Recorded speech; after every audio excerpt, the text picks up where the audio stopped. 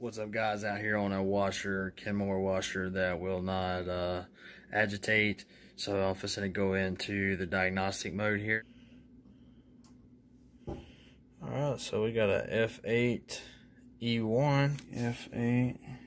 F8E1.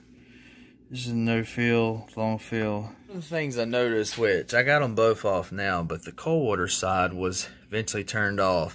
And with the code that we're getting, it's showing a slow fill. And when this particular model does not fill within a certain time, it will shut itself down and not agitate. Her needle nose. Just give her a little turn there and pull out. Just like so. There you go, buddy. Clogged up.